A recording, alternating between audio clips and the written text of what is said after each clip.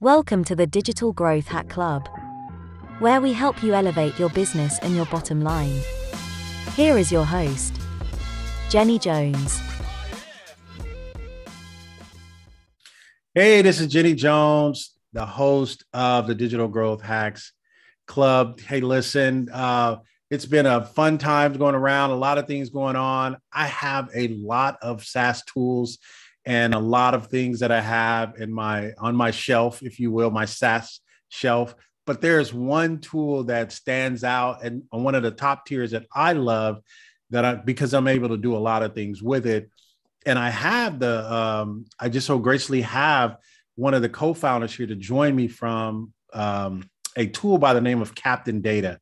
Now I'll let him come on. His name is Guillermo. He goes by G, so you're gonna hear me call him G a lot. That's to save everybody, right, from messing up. But he's going to come on. He's going to share a little bit about their company, kind of the background, and he's going to give us an idea of some of the things that are happening. I probably put a description below, or you'll see it above, of a couple of different ways I've been able to use the tool. But I'm going to do probably in the next 2 weeks. Next 2 to 3 weeks, I'm going to do something real special with the tool, and he's going to share how I'm going to be able to do that. But I'm going to do something major. So please stay tuned. Make sure you like and subscribe, because this is going to be fantastic. So again, without further ado, I'd like to welcome to the show, Guillermo. Welcome to the show, G, from Captain Data. Thanks, man. Yeah. Yeah. So it's definitely more simple to say G. Yeah. So, I'll call you G now. Now, if you don't mind me asking you now, where are you from? Because you have the accent. Where are you from? Yeah, I'm from France. The company is based in France. We've started from France. And I'm in the US right now, in San Francisco, because we are trying to expand the company here. But yeah, we're basically from France. Okay, yeah, because I knew it was France. I was talking to him. I was like, wait a minute now. I mean, I haven't, they made me take French in school, but I don't remember anything. I was just trying to get out of class, yeah. right? So he's out here on the coast, out here on my West Coast. As you can see, it's raining outside. No, actually, it's always raining every time I'm on, because that's my background. But listen, Guillermo, let's go ahead and let's unpack what Captain Data is at its core. Let's talk about that. And like I said, I'll have a link below or above to kind of share with you kind of how I've used this tool. But Guillermo, kind of just give us a overall view of what Captain Data is. Yeah, definitely. So the idea with Captain Data, and I mean, we're talking long-term here, is just to automate the web on a large scale. What we're doing at the moment is that we are focusing on lead generation. So obviously trying to get some leads automatically from sources like LinkedIn, Google Maps, Instagram, I mean, you name it. We have pretty much more than 30 sources at the moment. And the nice thing is that it's all no code. You don't need to know anything about technology, data. I mean, basically it's all, you just copy paste, click a button, launch it, and it goes live. So the idea is that now we are going to automate marketing and sales. We mostly work with large teams, for example, scale-ups that needs to automate lead gen for their sales team. I mean, all in all, you have to keep up the pace at some point. And this is where Captain Data can become handy. Yeah. Okay. So yeah. So it is a lead generation tool. Is that what you're saying? You're saying at its core, because I've used it to pull some leads down. I use it to pull some leads from Twitter. I've used it to pull some leads from LinkedIn. And I think those are the only two that I've used so far. I love the fact that what I did was, and I think I showed a sample of this, either I did this one or I showed another one, but I used it for for Twitter, because what I wanted to do, there was this large channel that I said, man, he has almost, 200,000 followers, and they're following his subject. Yeah. I put out the same content. I don't have as many followers, but what I wanted to do was find out who are his followers. Then I want to follow his followers, and then they'll say, oh, here's another person doing the same thing. And that was the thought I had behind it. And it just started spiraling. And so is that the thought that went into creating a tool like this? Yeah, I mean, this is, I mean, there are so many use cases, with Captain Data. What you're talking about here is creating an audience based out of nowhere, and something that you could never do manually because it would take so much time. Mm-hmm. And then the idea that we have with Captain Data is that at the core, if we are talking about the core of things, Yeah. we are building a technological asset. We are talking about technology and a platform with many different tools that gives you access to, unlimitless use cases. So what you're doing is that you're creating an audience. Somebody else might just want to extract leads on LinkedIn, to do an outreach campaign with Lemlist, and so on and so on. The idea is that we give you the tool, and then we give you the best practices, and then you just do pretty much whatever you want with it. That's also the beauty of Captain Data, and the beauty of no code too, because it's not just a trend; it's really something that works out.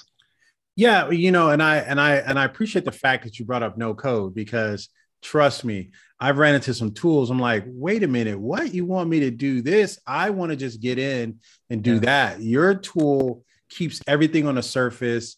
That's what I like. It says, hey, do you want to connect this social media site? I'm like, yeah. And it says, okay, we'll just log in and you connect the site.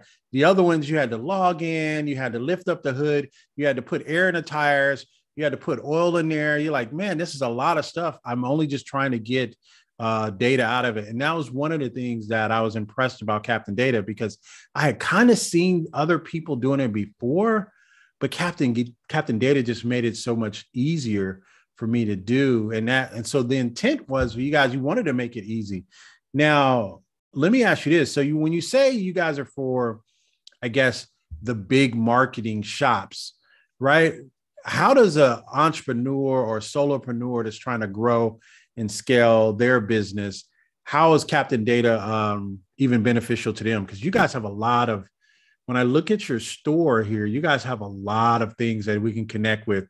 So give me a use case for us. I'm a small company, right? And I'm trying to grow my business. Give me a good use case at Captain Data. You say, oh man, Captain Data, we can do that. Give me one good use case. So it's very, very hard to say this use case is going to be perfect for you, because all in all, there are so many different businesses out there, even small businesses. You can maybe target plumbers in LA, or you can maybe work with, IT companies. What you really have to think through is, first, how do you do it manually?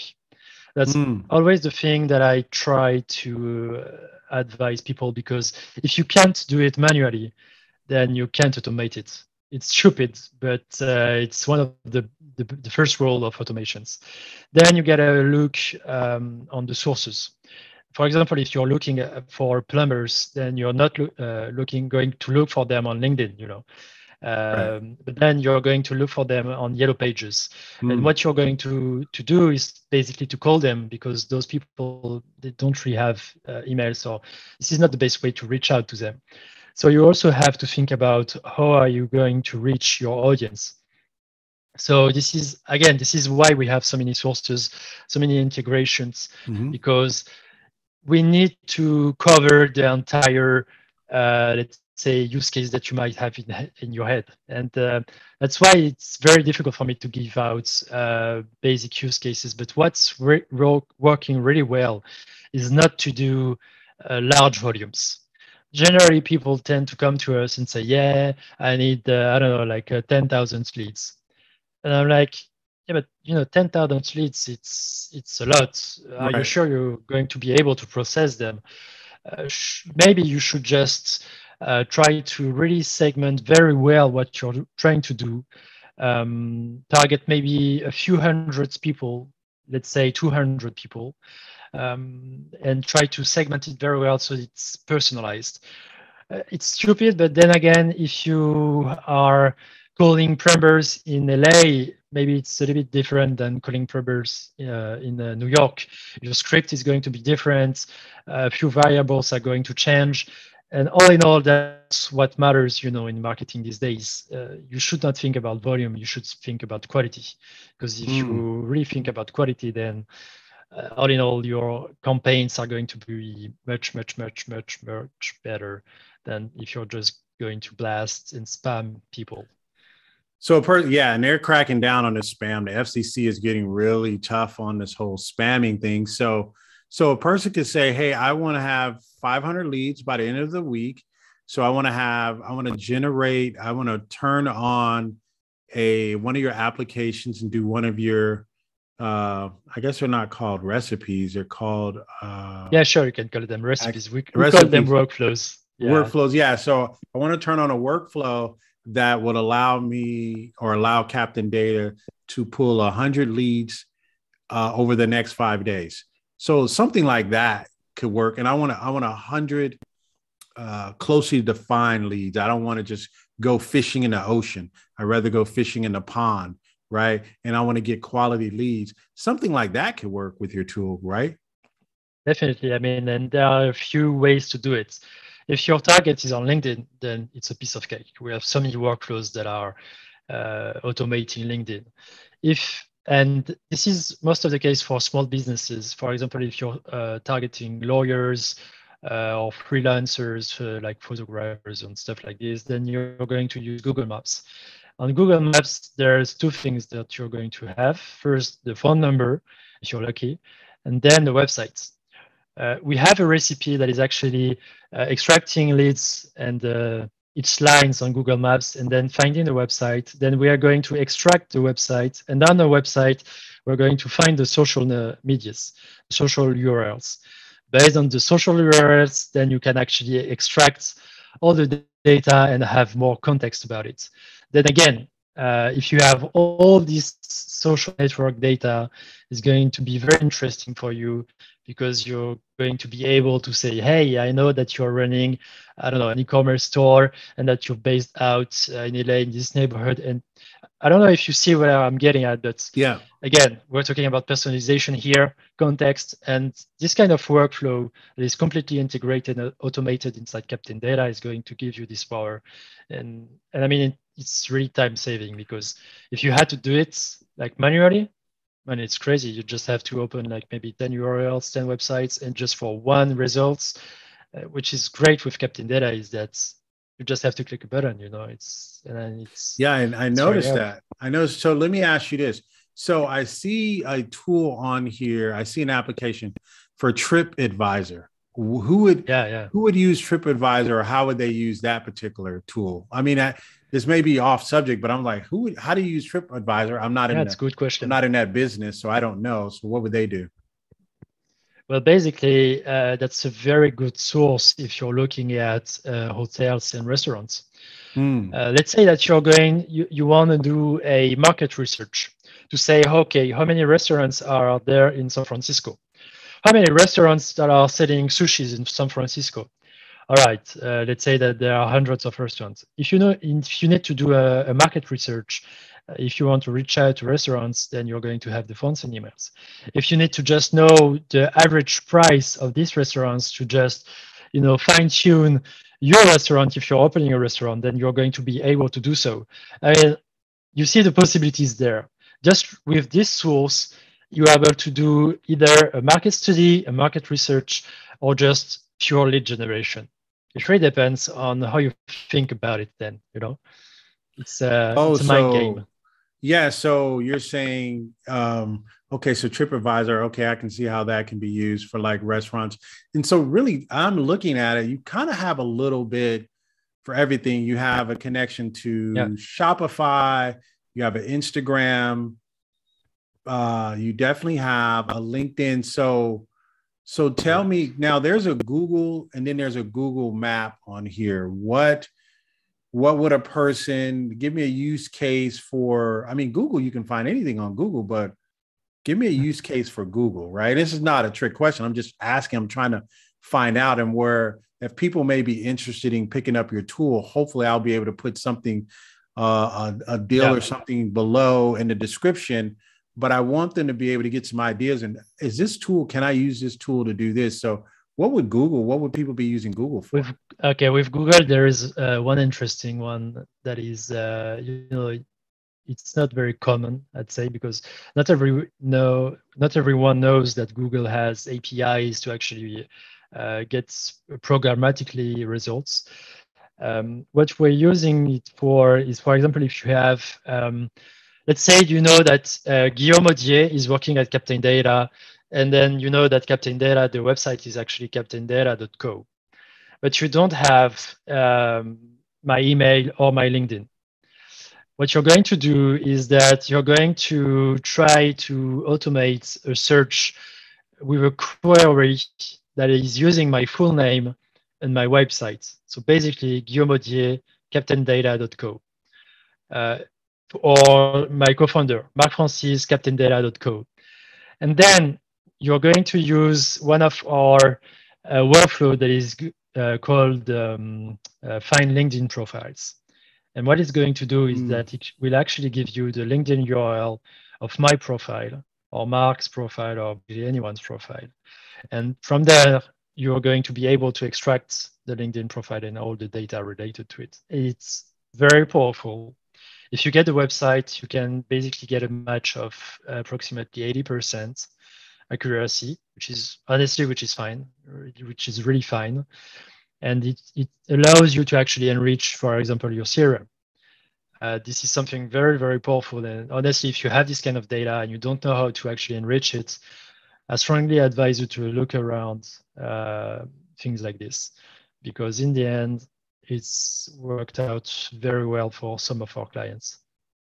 Now, do you guys do any type of do you guys have any type of training or any type of workshops that the users of your tool, you guys kind of put together sessions for them and say, hey, because we're trying to help you guys, because your tool is essentially it's a sales tool, definitely B2B, but do you guys put on any type of to help your people that your tools are actually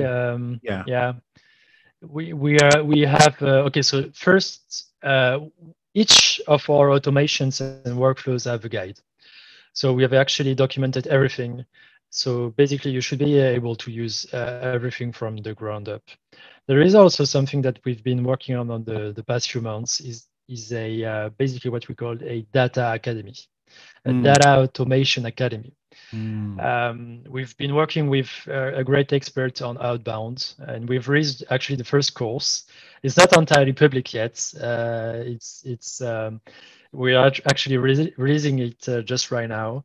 It's called the Outbound and ABM Academy, where you get access to a crazy good academy and course. Honestly, it's based on Captain Data. It's based on it's not theoretical. It's totally practical. What you get at the end is quality leads, a very good overview of your business, of how you're going to actually do outbound and all. You have access also to the experts, Timothy. We've been working with him for quite some years now. It's coming out. So only people who have Captain Data is going to get access to that academy, right? Yeah, because the academy is useless without Captain Data. We've based the academy on Captain Data because what we don't really like about academies is that it's too theoretical. There is ideas here and there, but it's not like, okay, at the end you're going to get there, you're going to have leads, you're going to enrich your customer base and stuff like this, and at the end that's what you want. You want something very practical, something that is going to be of use. If you're going to invest money in it, then you want a real outcome, and that's what we actually give. Okay, yeah, great. I have 2 or 3 more questions. One of them I saw here, just looking at Sales Navigator for LinkedIn. Tell me the power of that, because Sales Navigator is already pretty powerful, but what can you do to even take Sales Navigator to the next level? Because people say, oh, I use Sales Navigator, I'm good. He's like, oh, have you used Sales Navigator and Captain Data? So tell me, how does that go and we're talking about LinkedIn, right? B2B quality leads, you're going to find them on LinkedIn. Yeah. So tell me what the Sales Navigator does. Tell me how you use that, or what's a good one with that? Yeah, definitely. This is maybe the most used source in integration actually that we have at the moment. So Sales Navigator, where to begin? So first, as you said, it's maybe the best way to find leads for most B2B business at the moment. And then if you're looking to, what generally people tend to do is that in outbound, there is this theory that is not only a theory, that is something totally validated, by the way, that is saying, okay, what you should do is that you should know who you're selling to. You should know your ICP, your ideal customer profile. Based on this, you should perfectly know your segments. Without this, just forget about doing outbound. And I'm not talking about building a persona and saying, hey, yeah, this guy that is called Guillaume is doing, I don't know, running every Friday at 5. No, this is completely bullshit. I mean, this is not how you actually do B2B, and outbound. Right. You really know how to do. That works for B2C, though. You really, that works for in a way. Well, all right, let's stay on B2B, right? Because B2C, if you know someone's running every single day, then you know you can sell them tennis shoes, right? All right, so I just definitely. So let's stay on B2B, right? Let's stay on B2B. That was funny. But the concept of personas, it's mostly that, and people tend to just stop there. But what you have to know is that how much are they paying? What's the tools they're using? What's really the pain point? What's their budget, and so on and so on? That's a real persona. That's a real ICP. That's how you segment your markets. Based on this, you should not have much more than 3 ICPs at the same time. Otherwise, it's going to be completely. It's going to be way too hard. And really focused. ICPs, just for my audience, means what? Ideal customer profiles. You could also use the account customer profile, which is basically on the company level. For example, at Captain Data, that's only what we use because we don't really care in a way about the people in themselves, but the company. Okay. Then once you have your segments, what you're going to do is to map out the entire markets. Basically, you know who you want to reach, which companies you want to reach, So what you should do before doing anything else is trying to extract all this data. So trying to extract all the accounts and all the job titles, basically, related to those accounts. So I don't know if you're targeting like startups and that you're selling to CEOs and founders, then you have to know exactly how many founders you're going to be able to sell them to. Because, for example, if I don't know, it happens a lot. Like at some point, you realize that, my entire base is like 1,000 profiles. It's not a lot. So what? My entire market is like 1 million. Okay, we do have a problem. It's happening a lot. We are seeing this a lot, believe me.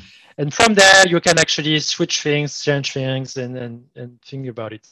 But all in all, what you have to do is segment it, then translate it as a Sales Navigator search. What you will have is probably, I don't know, like 10,000 accounts and maybe 40,000 profiles.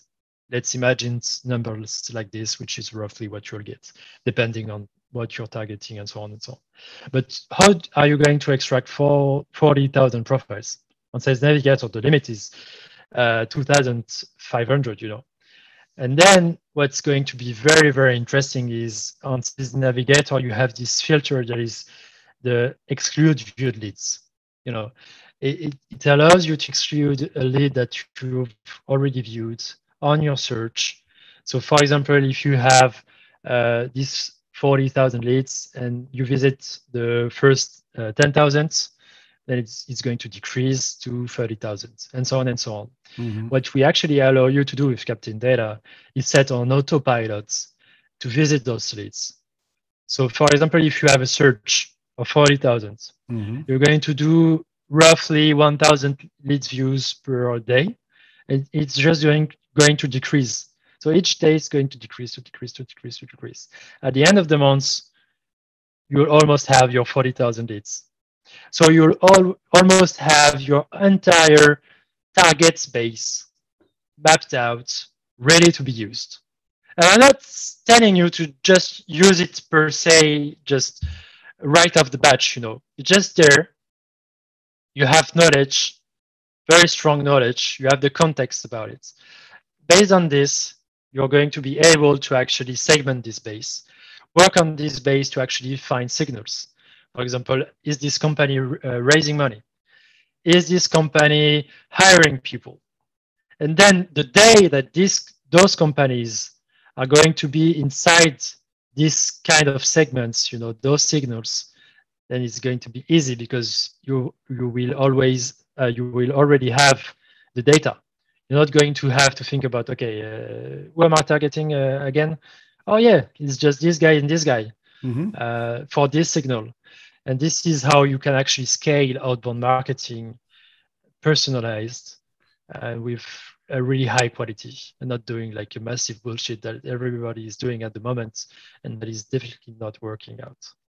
Wow. So that's a lot. So as we kind of bring this to a close, I know you guys are supposed to be doing some type of, you guys going to be adding some new services and stuff, or do you want to talk a little bit about that? Or, I mean, in the next couple of weeks, you guys are going to be doing something. You want to share a little bit about that? And if you don't, I think you turn down your mic just a little bit. I think it's popping a little bit.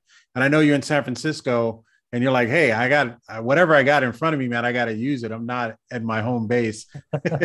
I just wanted you to make sure. So, you want to talk about that a little bit? Because I think you guys had these applications you were doing. I want to say 1, 2, 3, 4, 1, 3, 6. You guys got about probably 40 or so applications, but I think you guys are going to open it up and do some other stuff. You want to talk about that a little bit? Definitely. So first, the idea is that we're going to expand in the US. So we'll keep adding, I'd say like US-based integrations with tools like Outreach, ZoomInfo and stuff like this. So this is the first big thing that we're going to do in 2022 and in the months to come. And maybe the biggest thing that we could talk about is the release of our workflow editor. So basically on the 7th of March, we're going to release a workflow builder that is pretty much looking like Zapier, if you know Zapier, right? Which is, I mean, a great tool out there when we talk about automation. And it's going to basically change the game because you're going to be able to create your own custom workflows based on our technology and the automations that we released. So it's going to be very, very powerful. Like all the things that come to your mind that previously you had to ask us to do, or things that we normally would do custom and so on, then we are going to bring the no code to a whole new level, because I mean, this is really something that was missing, something that on the market is not, it's pretty tough to do. It's pretty hard. I mean, the other tools are not always easy to use. And I mean, we've been working on this for quite some time now. And I think we're going to release something really, really big.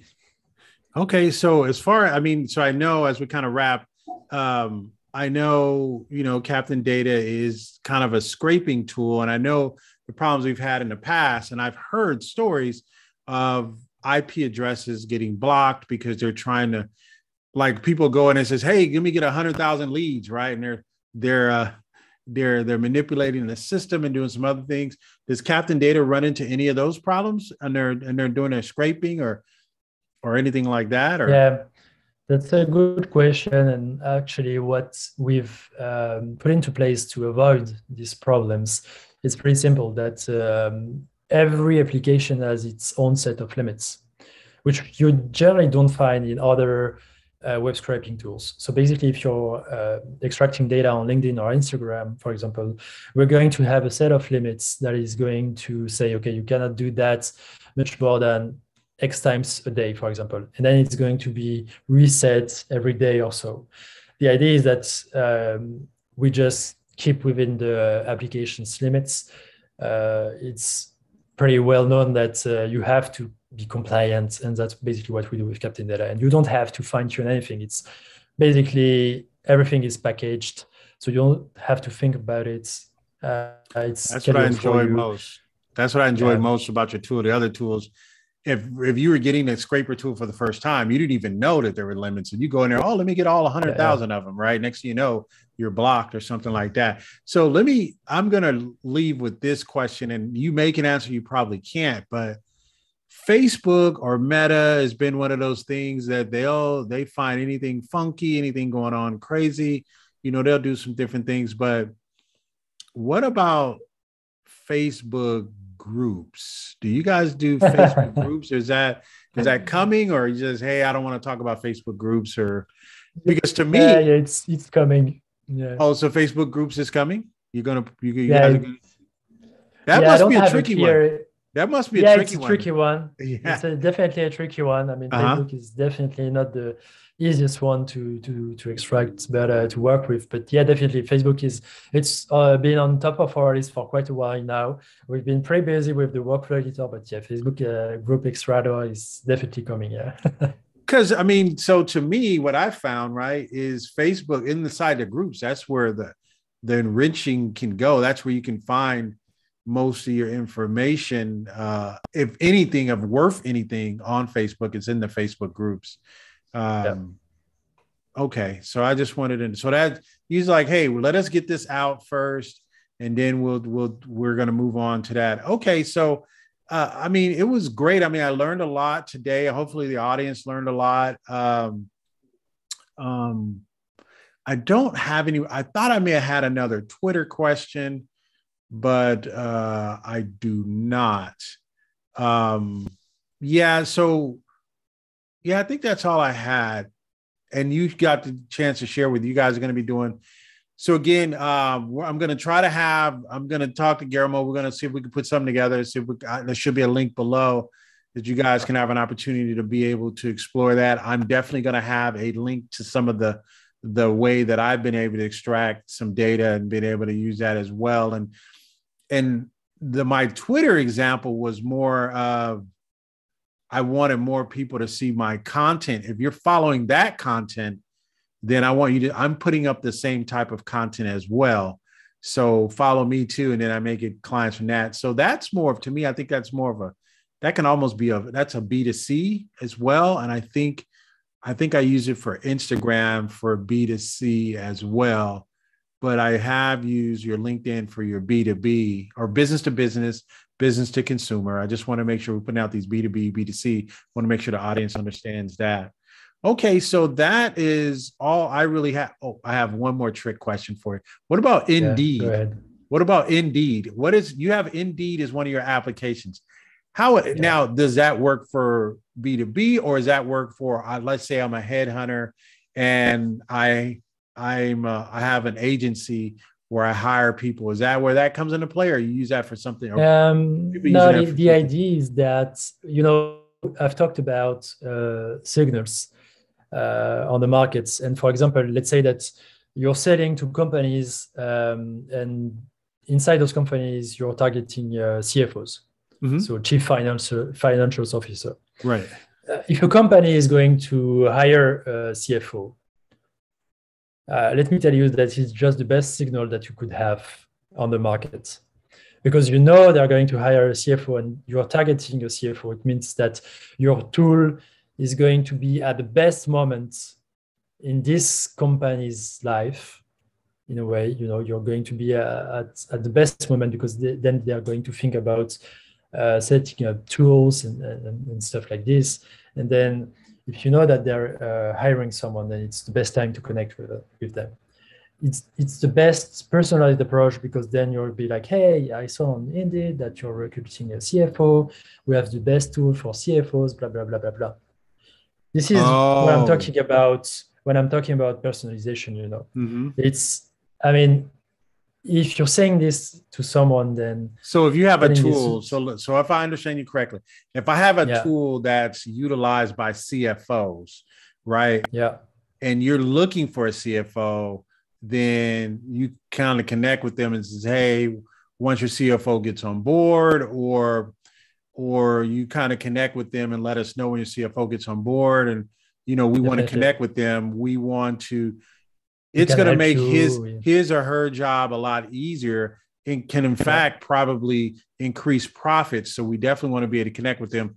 Okay, I can see. So really a lot of this, man, it just really is your imagination. What can you do? And this tool reminds me as I kind of close, I used to work in one of the most competitive fields back in 1998, right? I'm dating myself, in Silicon Valley. I was working in Silicon Valley, and I used to work for a large telecom company, AT&T, and we competed with MCI, right? MCI, which is no longer around. We competed with Sprint, we competed with Verizon, and we all had what a commodity, right? We were building out networks for everybody and stuff like that. And the only reason why I bring up this story is because I remember how creative we had to be to change, right? Everybody, the person that comes in for IT, they're like, hey, we're meeting with Sprint at 2:00. We're meeting at MCI at 3:00, and we're meeting with AT&T at 4:00. So how are we going to separate ourselves? We would sit literally in our sales offices trying to figure out how to be different. And I remember one thing we used to do, if it was a large account, I mean, we're talking $1 million, $5-10 million account. This is what one thing we started to do. And I ended up becoming one of the top salespeople because we sat there and we thought about this was we would send pizza just before lunchtime, right? And we'd order pizza and we'd tell them it was for the IT, the decision makers. We would order pizza and you could smell the aroma throughout the entire office. It wasn't at lunch, but it always arrived just before lunch, right? And because if lunch, everybody's gone, but just before lunch, you start smelling. And we'd say, hey, compliments of AT&T, and we'd have our business cards on them. No, we made so much money. And the only reason why I bring that up is because this is the type of creativity you have to do to separate yourself in this kind of market. So I wanted to share that story because when I look at this reminds me, you have to be creative. You can't do the same old song and dance that everybody else is doing. I like the Indeed idea. Is your academy going to be giving us these little secret nuggets? You're going to be giving us? Actually, yeah. Okay. It's best practices. Even more than this. It's even more than this because we have put up what we call signal. You could also call them intents. When you connect with someone, then you need an intent. If you don't have an intent, just forget about it. Your outbound sucks. Right. And then what we have put up is the list, the complete list, actually, the complete list of all intents that you could ever use. It's something that you're not going to find anything ever. I mean, on the markets, it's after 10 years of doing this, basically. Right. But definitely, it's totally in the academy. All right, you guys heard it here. You heard it here first. You're going to be able to get, hopefully, Guillermo, come on, man, give me something. I got to have something in a link or something. I got to let the people get connect to you guys. So listen, we're going to be able to, he's going to do some stuff. They got a new something coming out on the 6th of March. They got the academy is going to be dropping probably maybe second quarter or third quarter or something this year. This is it. So if you're B2B and it works for B2C as well, they got some tricky things in there as well. So this is where you want to be. One of the best scrapers I've seen because they show you everything and they do the things for you. You don't have to be technical. You don't have to go in and go under the hood and change the wires and all that other stuff. It just, you click on it and it just does for you. Again, I should have a link in the description of where you can get Captain Data. I should also have a link to where I've shown you a video of how I use it to enrich and extract information from Twitter. And I think I use LinkedIn. I'm going to do another one. As soon as you launch that on the 6th, I'm going to do another one that's going to blow everybody's mind because I have an idea of what I want to do. So again, is there anything, Guillermo, do you have any last words from you're in San Francisco now, so you got to be able to come up with something. You're pretty close to Silicon Valley, so you got to give us something real deep. Give my audience something to take away. What do you have? What are your final words? Well, my further words, I'd say that probably you'll see Captain Data a lot more in the US right now as we're trying to expand. So maybe next year we'll be there. So it's not official there, but might be coming pretty soon. Yeah. Okay. All right. You heard it here. Now I have people from all over, right? So, but you still can get Captain Data, even though they're in France. You still can get it, yeah. But he's saying they're gonna be closer to you out here. Okay, interesting. Good to know. All right. So again, this has been Jenny Jones, Digital Growth Hacks Club. I hope you guys enjoyed this sit down I've had here with one of the co-founders, Guillermo G of Captain Data. It's been a pleasure meeting with him. I learned a lot. I didn't even know they have this new academy coming. Now I'm excited, right? And I can't wait till March 6th till they drop this new builder that they're going to put out. I have an idea of what I want to do with it. I may mix it. I think I'm going to mix it with 2 more tools that I have coming, and I'm going to probably put that video up. Make sure you stay tuned. I may even put that into VIP. I don't know. We'll see. You guys take care. Be safe out there. Goodbye for now. Bye. Bye.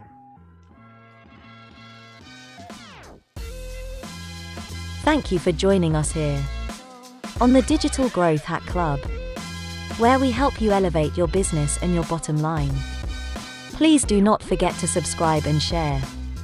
And until next time, goodbye for now.